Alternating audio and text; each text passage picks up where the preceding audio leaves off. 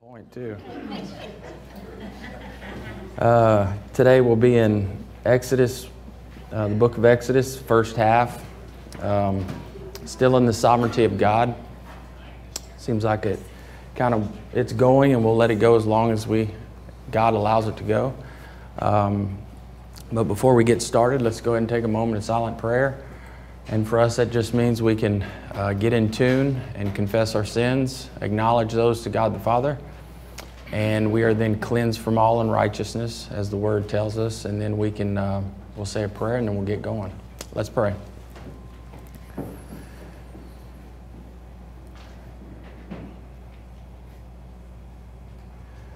Dear Father, we are grateful to be here. We know each day is a day to experience your plan for our lives, and we're just thankful to be a part of it. We know your plan keeps moving, as we've seen in our study, and we just pray that we can continue to latch on to it in faith and be a part of it.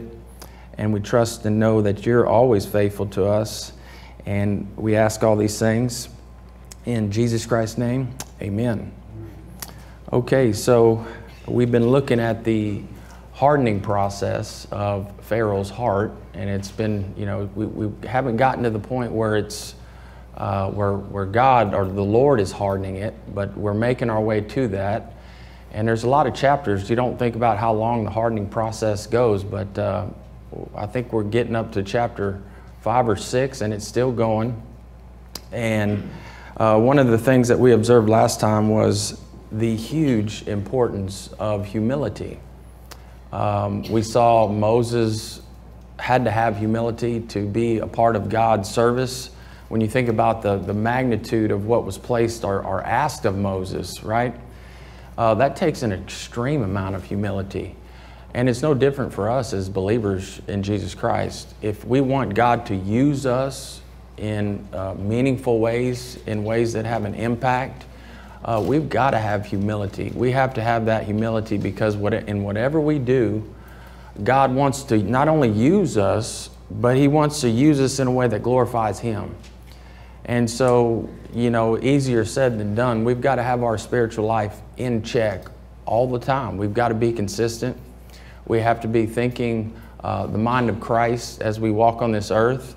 And so when I see Moses' commission from the bush, God asking him to do this great thing of free the nation, basically, of Israel, you got to think faith and humility, the amount of great faith that he had. Even though he doubted himself, remember he doubted, he says, I can't do this, I can't speak well, I have all these issues. He was trying to convince God that he wasn't the right man, but God knew he was. He knew it was a spiritual issue. It wasn't a physical thing. Moses brought that up, right? He said, I can't, he was bringing up the physical.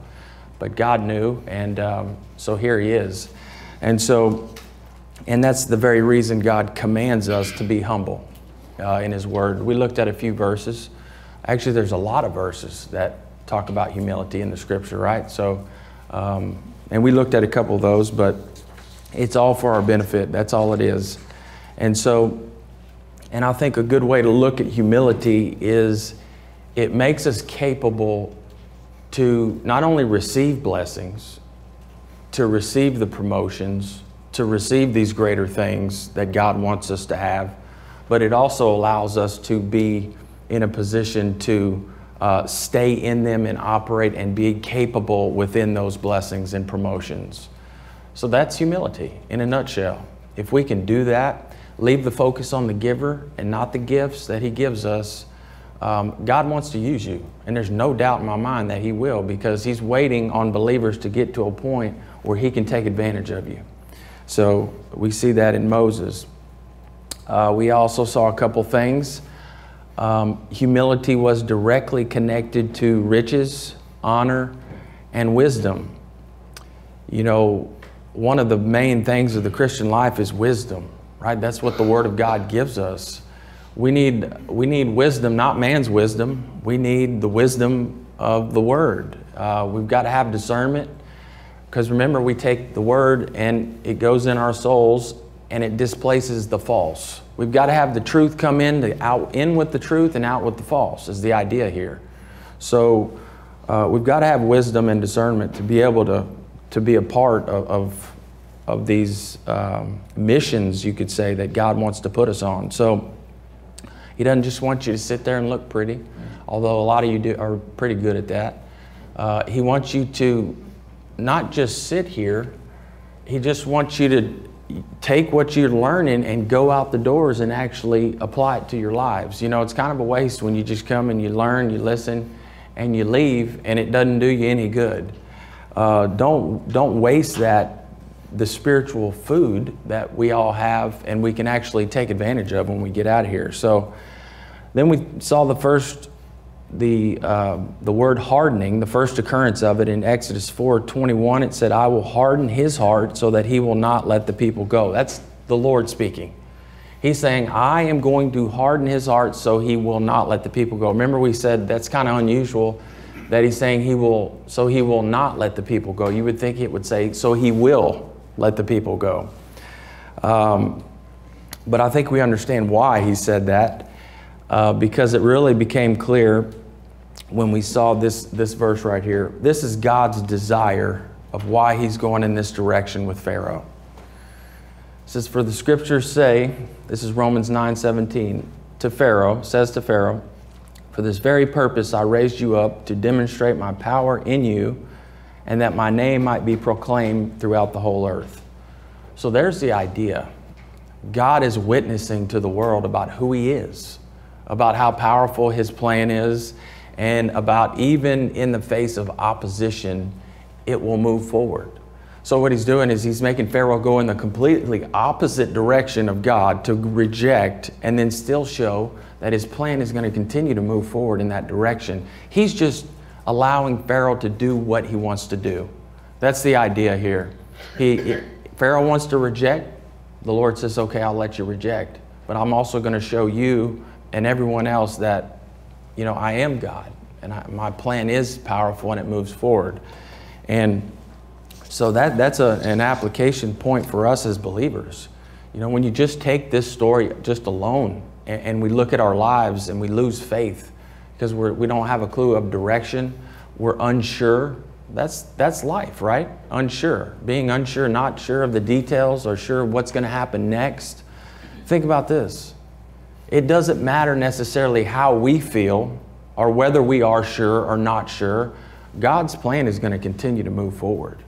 And I think that's a major part of our thinking process that we have to latch onto, because we lose sight of that sometimes. You know, God's plan doesn't depend on us. It depends on him. So do we have a part to play in this? Yes, we do. God gave us that part to play. But another part of that is faith. We got to have the trust in God to know that, yes, his plan will move forward and that we are a part of that. So I think that's huge, you know. It just shows God's grace. So what this is really, I think it's a picture of a battle between God and Satan. We're watching it through people. We see God speaking directly to Moses on one end, but guess who's on the other end? Satan. Remember, we've got magicians, we've got sorcerers working for the Pharaoh, and Satan's working through these people. Satan's working through the unbelief of Pharaoh. That's what Satan does. When people are blinded, he'll work through you, because if you can't see the truth, what are you going to fall for? The false. That's what Pharaoh's going for every single time as he is dealing with the situation with the Jews. His solutions are to disobey. That's what he thinks is the right answer in this situation. So you got to keep in the back of your mind that this is a spiritual war. This is a spiritual battle that we're dealing with here. And it's a conflict between God and Satan that we have too. You know, this is something that goes on every day. Whether it's a small scale or big scale, it's all spiritual. Even though we can easily forget that because we talk, we see each other, you know, we associate. It's just what we see. But there's a spiritual realm that when we get kind of stagnant or off track or off our toes, that's when Satan likes to come and say, you know what, this is a spiritual battle. And because you're off your toes or not paying attention, I'm going to use you to make a bad decision. And so it boils down to decision after decision in the Christian way of life. Are we making good decisions or are we making bad decisions? If you want to boil the spiritual life down to a nutshell, it comes down to those things, doesn't it? Decision making day to day, moment by moment. You know, how much creamer did you put in your coffee? No. Actually, how much sugar did you put in your coffee? I should have said. It's probably killing us all, right? Sure is good though. But that's how Satan operates. Some things may seem good and, you know, appealing and the right decision, and you will choose those things if you're not on top of your game when it comes to your relationship with the Lord Jesus Christ. So that's where we're at, and we see a lot of people choosing for God in this situation. We see a lot of people choosing against Him, and we'll see what direction that goes. So, I mean, think about it. The last thing Pharaoh probably wanted to do was to demonstrate God's power in him. That's not what he wants to do. He wants to do just the opposite. That's why he's rejecting. And then you got to ask yourself, well, what does Satan want in all this? Well, he wants the opposite of God too, right? But remember what the Lord said. He said, I will harden his heart so that he will not let my people go. Now, what's Satan and Pharaoh thinking? Just reject whatever Moses has to say. Don't do it because it's from God. But see, God is working him towards his end goal. That's just the power and the sovereignty of God right there. So he's really working on God's side. He just doesn't have a clue that he's doing that. So that's pretty cool. That's an awesome thing. So, and another thing about Satan is that we talked about is that he needs assistance, you could say, in moving his plan forward. And that assistance, what I mean by that is he needs people. He needs people on board and positive to his ideas to be able to move them forward. God doesn't need that. See, we can reject, we can deny, or we can make right decisions in the plan of God. His plan moves forward. Satan gets stopped in his tracks when we say no or yes in the right direction, right? So he needs you. He needs you on board to make those decisions, in agreement with him. And that, I think that's a big deal because Satan has zero power outside of your volition, outside of your decision maker. That's where Satan's power lies. You know, we see a lot of things happening on this earth, whether in politics or in, you know, in social arenas.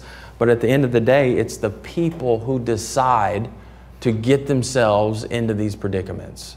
We have the free will decision to make, and whether they're blinded or not, it's still, that's not an excuse, because guess what?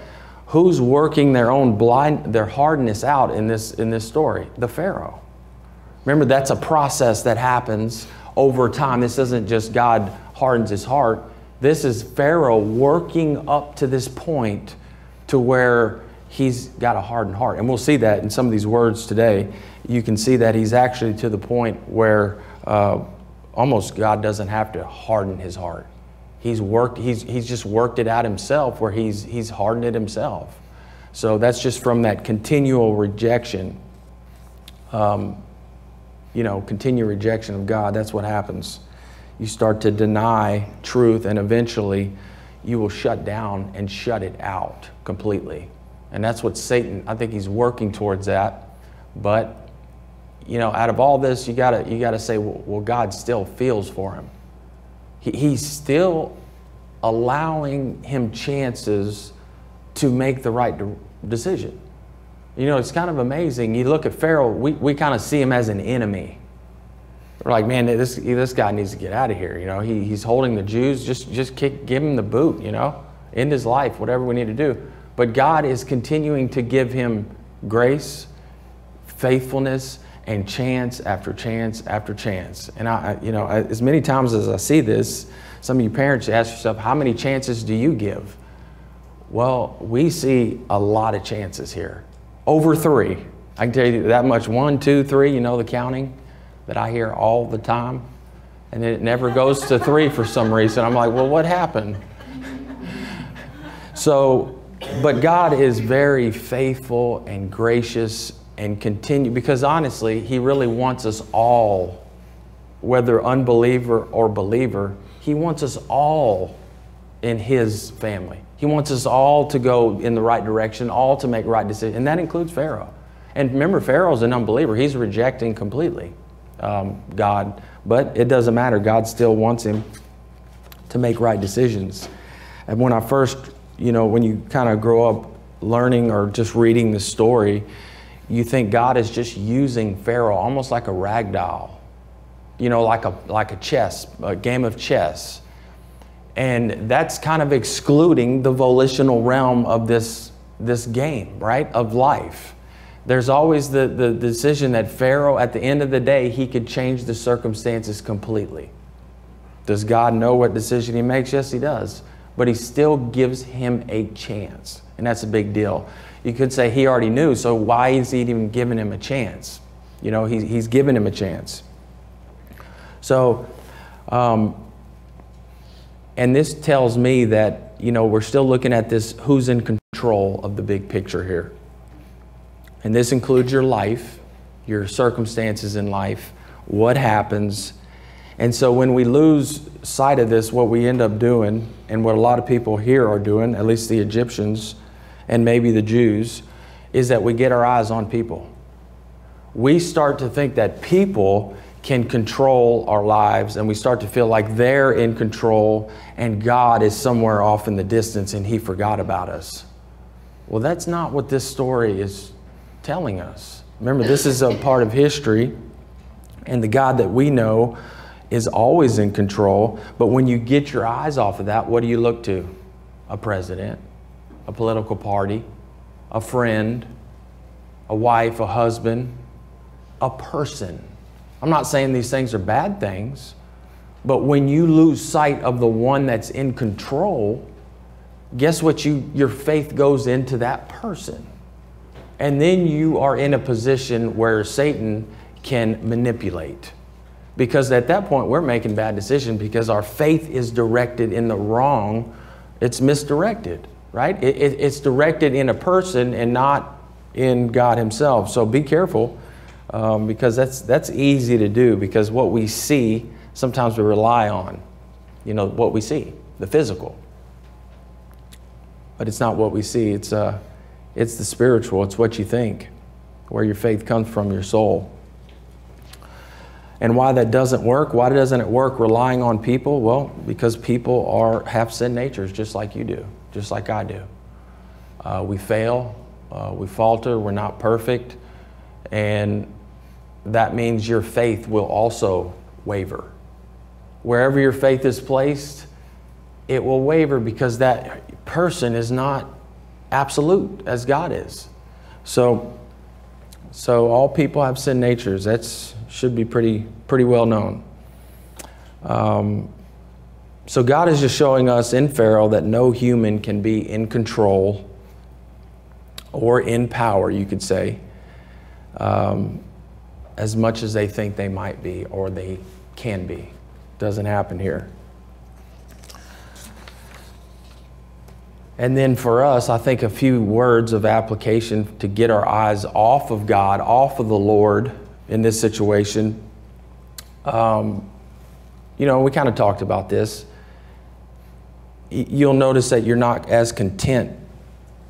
There's a lot of worry that may creep in, some anger. I think that's when we need to start checking our faith. Where is our faith directed? Because that's really what dictates how content you are in life. Where's your trust? And so when we start to get kind of off in that realm, and we start to get frustrated, that's a faith issue. I definitely believe that is a faith issue. So, and of course the word tells us, remember, this world will beat you up if you let it. That goes right back to the giving Satan that opportunity, giving him that advantage. And of course, just the opposite is that is John 8:31. So this is Jesus speaking to his disciples. So he's saying to those Jews who had believed him, if you continue in my word, then you are truly disciples of mine. And if you will know the truth, and the truth will make you free. True freedom, happiness, contentment, however you want to look at it, is a soul issue that comes from what? Following. Jesus is talking about who are my true disciples, who are my true followers here. And it says it right here. If you continue in my word, that's it. In a nutshell, isn't that the spiritual life? It really is, isn't it? So if we want freedom from anxiety, freedom from whatever you battle, there's a lot of different things that we all have issues with, right? We all have weaknesses. We all falter and fail to certain things in our life. And freedom, we all want freedom from those things. Here it is, right here. Here's the verse that's telling us how to get that. So it's in the Word. Just be consistent about it. And then we saw in 4:21 that God will harden. But remember, he hadn't gotten there yet. He hadn't hardened it yet. And here we are, Exodus 7:3. It says, but I will harden Pharaoh's heart that I may multiply my signs and my wonders in the land of Egypt. It says, when Pharaoh does not listen to you, then I will lay my hand on Egypt and bring out my host, my people, the sons of Israel, from the land of Egypt by great judgments. Here again, notice the order. We're already in chapter 7. God's still giving he's giving chances. You see what comes first? If Pharaoh does not listen, and then. And God does the same thing with us. He waits for us to make whatever decision we need to make, right? We got to get to that point. God has to give you a chance, or he doesn't have to, but he does, because he has to let you see where your volition is going to land. He does the same thing here. And we're going to keep seeing that. And that just shows me God's absolute fairness.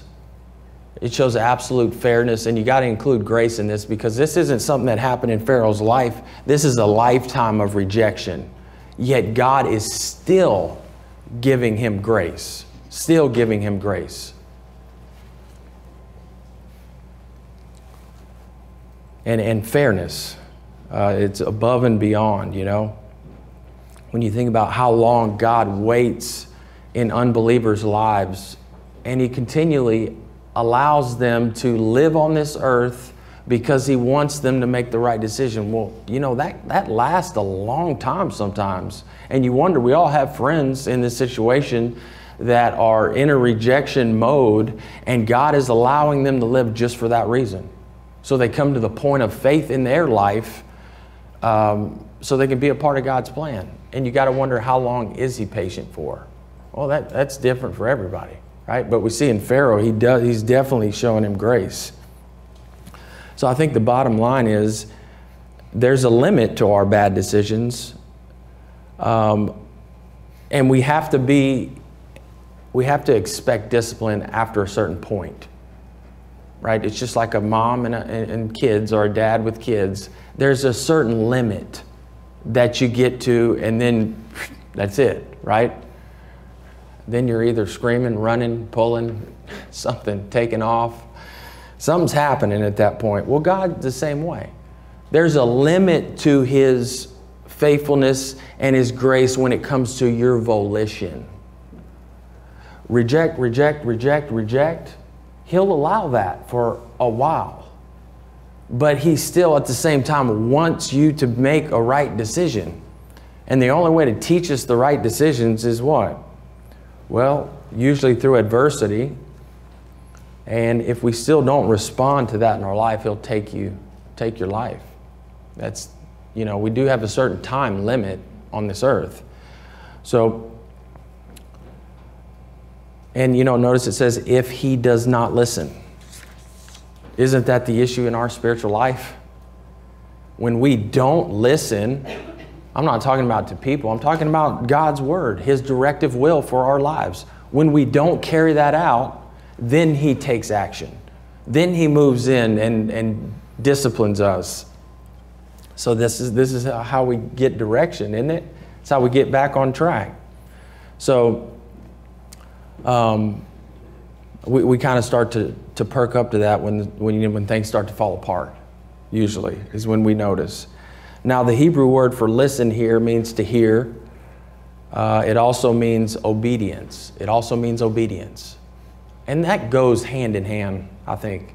Listening, hearing, and obedience. Because, you can hear, but when you think about listen, you also think about a change. There's a change that happens, that occurs in your thinking. We can hear, but are we obedient when it comes to God's word? Well, that means something has to take place within your soul where you are convicted enough to go out and think differently. Isn't that the transformation process that the word gives us? It changes us internally. It changes the way you make decisions. It changes the way you live your life. It changes the way you associate with other people. It just changes you as a person. That's what the Word of God does. And so this word is saying, if he does not listen, it's saying if he does not make a change. That's what he's waiting on. God is constantly waiting on us to make the change. Remember, the holdup is never on God's end. It's always on our end. So, everyone wants the benefits. Everybody we're human. We all want the benefits of the spiritual life. We want the contentment. We want the happiness. We want the blessings. But a lot of people get the cart before the horse. They lose the track of the fact that all these things that the spiritual life can give us, we've got to have that obedient aspect before we get to that part. And that's where I think the work comes in, right? The faithfulness on the believer's part. If we want to be happy, we can't just say, oh, look at him. I would love to have that. Do it. Get there. God's given us all the opportunity to get to a certain place. Maybe we didn't have that in our whatever career we were in, our physical career.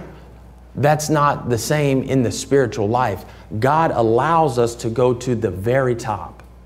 And I think that's another neat thing about this is that there is no limit to how far you take your spiritual life and your relationship with Christ. There's no limit. He allows you to go as far as you want to go. Get as many PhDs in the relationship with Christ as you want. And He will honor that. And what comes with that is what? What we just heard. Wisdom, blessings, happiness, and contentment in this life.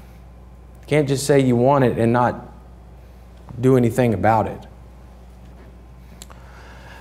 One of the things I've heard before is, I've heard that God was unfair with Pharaoh and the Egyptians. But, when we see verses like this, it's showing just the opposite. If this, then this type of thing. God is showing that, hey, I'll honor your volition. And sometimes you find that when people are trying to assign God a trait that isn't His, that is imperfect, usually it's just a way to justify their own lifestyle, right? If God is unfair, or maybe they don't believe in Him, maybe they're trying to justify their own wrong decisions. But at the end of the day, we know that God is perfect. And we know that also we are ultimately responsible. So when Moses and Aaron went to speak to Pharaoh about releasing the Jews, it says that Moses was 80 and Aaron was 83 years old. And Pharaoh wanted them to work a miracle, is what he wanted. He wanted a sign. So Aaron threw down his staff, and remember, it became a serpent. And that didn't do it for Pharaoh. It just didn't work. You see that in Exodus 7:13. Yet Pharaoh's heart was hardened. Here we go again. And he did not listen to them as the Lord had said. So the Lord had already said that He's not going to listen. This doesn't have to do with that He will harden. He said He will not listen. And then I will harden. So see, Pharaoh's heart was hardened. God hadn't stepped into the hardening process yet. This is all Pharaoh on his own right here. The verb hardened here is the same word we saw earlier, but now it's in the imperfect tense. And all that means is that this is an action that is continuous. It started in the past and it's continuing up to the present. That's the imperfect tense. So it tells you right there, Pharaoh's fully responsible for the hardening process up to this point. Remember, this is a continuous thing, and it's not completed. Remember, perfect tense is complete. It's done deal. Imperfect means it's open. It's still open-ended. So Pharaoh's still moving in that direction. God hadn't even stepped in yet. You could say a better translation, I think, that's more understandable would be Pharaoh's heart was continuing to be hardened. It's easier to understand. It goes with the perfect tense. So this is nothing new for him.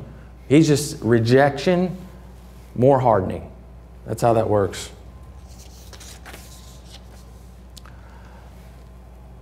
But we know there will be a completion. There is a completion of where you can't hear or you won't listen at all.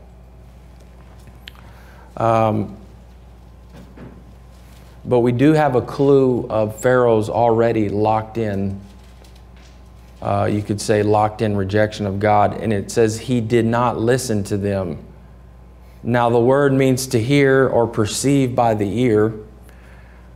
But sadly, this verb, did not listen, is in the perfect tense. This is a complete thing that's not going to change. How many people do you know you give them good advice after good advice? You try to get them on board with the word. You want them to go in this direction, and they shut it down, change the subject, go the different direction. They don't want any part of it. Nothing. Well, that's part of the hardening process. That's part of the hardening process. I'm not saying they won't accept. You know, there's a certain point before we get to this point, God gives us grace in. But it says this is in the perfect tense. That means that Pharaoh can't hear the truth anymore. Not that he can't hear you physically speaking to him, but that he can't hear the truth. And that's not a good place to be, right? You could say he's lost his ability to perceive truth. So here we have the next sign. This is actually the first plague.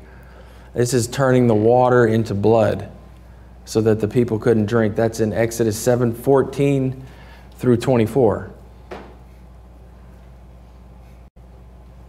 And you can see the status of Pharaoh's soul here in verse 14. It says, "Then the Lord said to Moses, Pharaoh's heart is stubborn. He refuses to let the people go." So you can see this word for stubborn here. It means to be heavy, weighty, burdensome, dull, or unresponsive. I think that's a good explanation of what happens to people, right? The more we reject, the more unresponsive we become. We become kind of dull, kind of numbed up to the fact that someone is trying to offer you advice or is trying to give you set you up in the right direction. You become unresponsive. That's a good word for it. Because when you respond, guess what you do? That's that change. That's that desire to move in the right direction. Pharaoh has absolutely no desire to accept good advice. And it happens, But that doesn't mean we give up on these people. Just because they continually reject, your influence has more of an impact than you know. I'm not saying you may need to stop talking about spiritual things. You may need to do that. Some of us like to just shove that stuff down people's throat.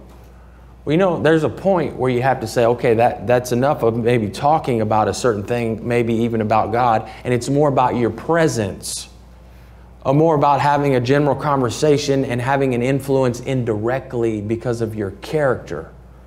There's a change that has to happen when you're dealing with people that are stubborn and refuse to listen. You got to go at things at a different angle. And it's not always necessarily directly talking about Scripture. There's nothing wrong with that, because remember, you have the mind of Christ, and therefore, whatever you talk about, you should always be carrying this attitude with you. You can still glorify God without quoting a Scripture directly. Remember, you're talking to people that have no truth, that are in a place in their life where they need positive, they need anything that they can latch onto and hold on to that you have. And the question is, how do we get that to them where they will at least be drawn in that direction? Because that's what we're here for. One of the reasons we're here for. I'm thinking of the word that God uses us to call others to Him. That isn't necessarily a calling physically. It could be that presence that you have around them. Maybe you see these people every day.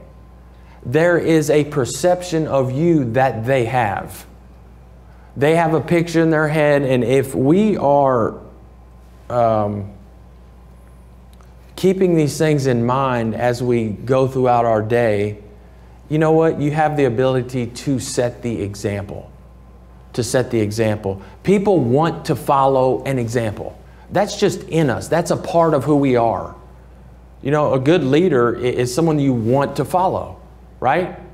You ever had a good boss? You're like, man, you know, it's great being under this guy. There you go. Spiritual life, same exact thing. People see you, they see something that they want, and they want that. Where do you get that? Where do you find it? See how it all eventually goes to this, where the spiritual life is, our source, which is the Word. That's really where we're going to here. We're going to draw them. That's that call, indirect call. So don't lose patience. Don't lose, just shut them off, because it's easy to get in that, you know, when we get rejected, when someone gets irritated, we kind of just, okay, whatever, wipe my hands up and just, you know. But take a different approach. Try that. Try a different approach. And then we have the word, you see the next word, refuses. He refuses. Now this word, there's an intensification on this word. And I think it's meant to emphasize he's absolutely shut out. He is refusing. There's no question in his mind. He's not contemplating maybe. He just refuses to let the people go. There you go. There's Satan working it. And isn't that what God wants? God he's getting him to the point where he doesn't let the people go, right? That's what we saw at the beginning. Because God wants to show his power, even though, you know, Pharaoh's trying to hold on. And he will. So refuses, absolutely refusing. Just keep in mind, the Lord hadn't hardened Pharaoh's heart yet. But look where he's at. Completely rejecting. We already saw that Pharaoh is a burden to himself and he's unresponsive. And I think a big part of the spiritual life is response. We respond to God on a daily basis. But when someone rejects God long enough, you become unresponsive. And that's where Pharaoh is. And then we have verses 20 and 21. So Moses and Aaron did even as the Lord had commanded, and he lifted up the staff and struck the water that was in the Nile, in the sight of Pharaoh and in the sight of his servants. And all the water that was in the Nile was turned to blood. The fish that were in the Nile died, and the Nile became foul, so that the Egyptians could not drink water from the Nile. And the blood was through all the land of Egypt. So there you go. And here's their reaction. But the magicians of Egypt did the same with their secret arts, and Pharaoh's heart was hardened, and he did not listen to them as the Lord had said.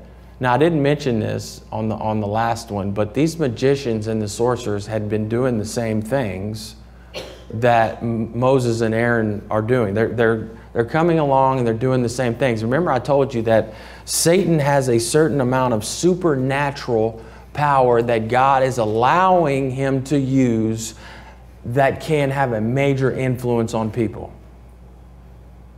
There's a lot of things that Satan can do that are superhuman, and this is one of them. The magicians and the sorcerers are turning water into blood. Okay? Right here. And now what is Satan doing in this situation? It's influence. When you have a friend, an associate come up to you and convince you of something that you're maybe kind of leaning in the direction of, that plays a part in our lives, right? People influence us, and the way they do that is they do it because maybe you have a tendency to go in that direction. And many times we'll go ask people that we only want to hear the right answer from advice, because we're already leaning in one direction. But we see that these magicians, they're just on board. They're on board with Pharaoh, right? Everybody, obviously these people are unbelievers. If they're probably demon possessed if they're doing these kinds of tricks, you know, magic, black magic, whatever you want to call it. They have the same thing though. You see Pharaoh's heart was hardened. And the goal of Satan through these magicians is to keep people blinded. Keep them blinded. That's the whole objective of Satan. You've got light and you have darkness. If I can keep you in the darkness, mission accomplished according to Satan. And there's a lot of ways to do that, through people, through events, through things to take away your time from the Word, get you away from a relationship with God. So subtle too. Notice that throughout your day? Something distracting your mind, getting you away from your relationship. You know, it gets down to those details sometimes, and we have to pay attention to these things, because Satan will distract through people. People that are well-intended but have no spiritual life, and they have no concern about your spiritual life either. They're not concerned about whether you make a decision in the right direction towards God. Not in the least bit. They don't think about these things. But it will cause heartache in your life. See how important it is? Most people, you're the minority. Most people in the United States aren't concerned about a spiritual soul glorifying God in their daily lives. Okay? So when you get advice, take that into account. What kind of advice are you getting? Because many people aren't as in tune as you are. They aren't concerned about faith and their relationship in Christ. So usually the advice comes by way of a physical, what people can do and what people can offer.